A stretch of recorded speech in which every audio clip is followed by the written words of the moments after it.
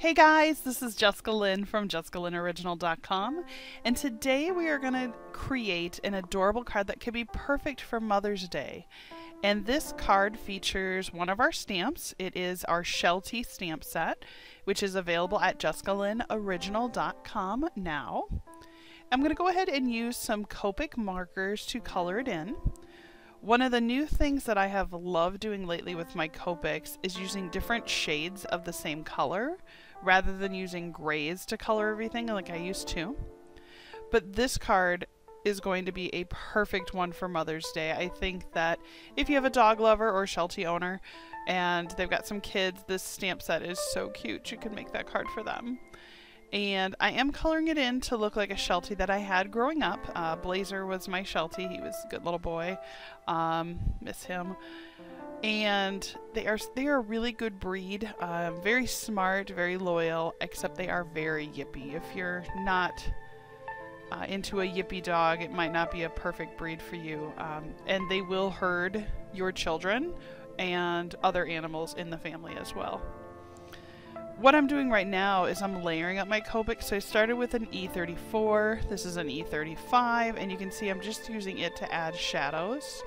And then I'm going to go ahead and continue to build up the color.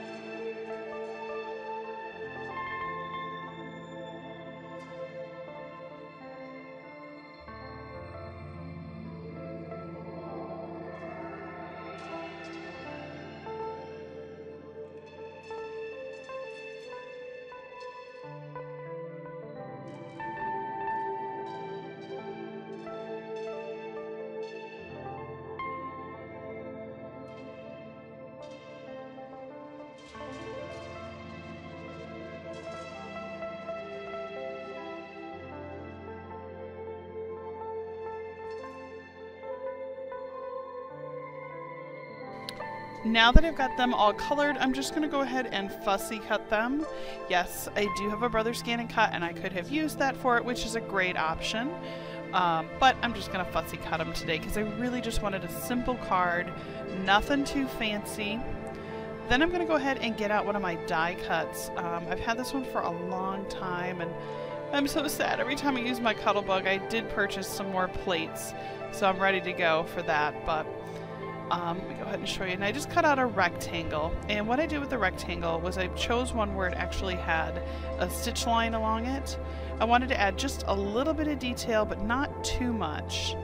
But it's just enough to add a little more, you know, sparkle to the page, if you will. Because the whole plan for this card is to make it very simplistic, and then I can write a beautiful message to my mom inside. So what I'm going to do from here is I'm going to go ahead and find my sentiments, and I dug through them for quite a while because I couldn't decide what I wanted, and I found a box of these old sentiments I've had for a while. I don't know when I got them, but I've had them for a while.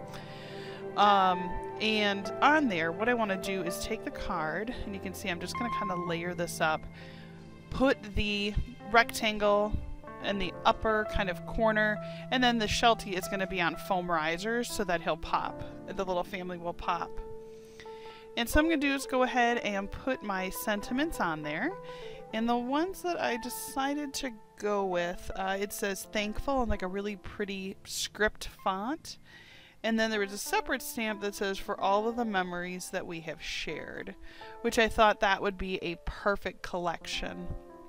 So let me go ahead, and I'm going to get out my close to my heart ink, so I've got to do that little flip, and I usually end up with ink on my hands, so be careful, because obviously, you know, you don't want to get that all over a card that has this sort of simplistic and white background.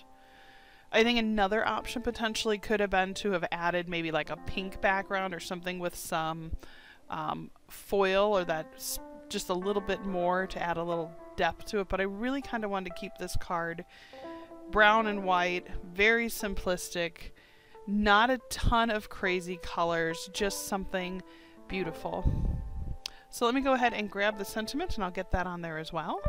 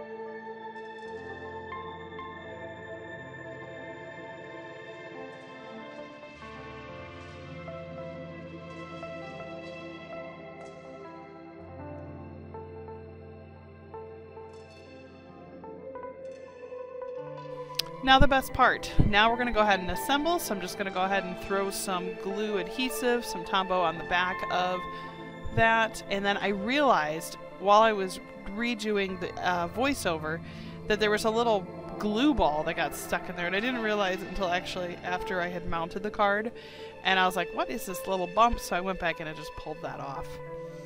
The next thing I'm going to do is grab my foam risers. Now I love the bigger circle foam risers because you need less of them. I don't like the little squares.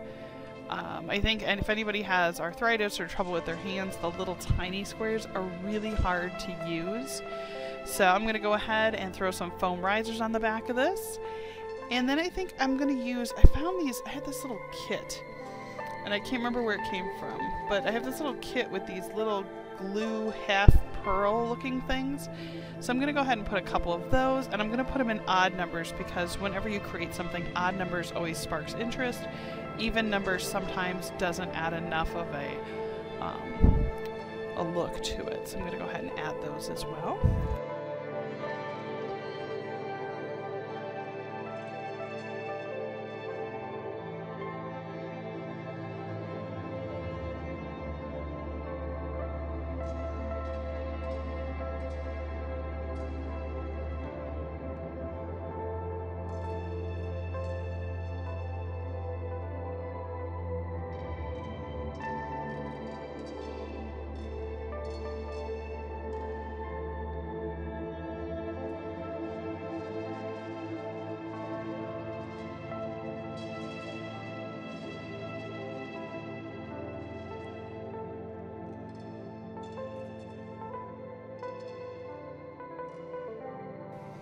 Don't forget to sign the back of your card because it's your creation. Let me just go ahead and fold this and we'll take a look and see how it looks. Super clean, nice, you know, plain color scheme. I really just like that I focused on the coloring of the image and the sentiment. Well, thank you so much for watching my video. If you like what I'm doing here, please go ahead and subscribe. Our goal is to hit 1,000 subscribers by the end of the year. Remember, it costs nothing, and we love having you as part of Team JessicaLynnOriginal. If you like our stamps, be sure to visit our website, JessicaLynnOriginal.com. I'll put all the details below. Thank you again, and have a good day.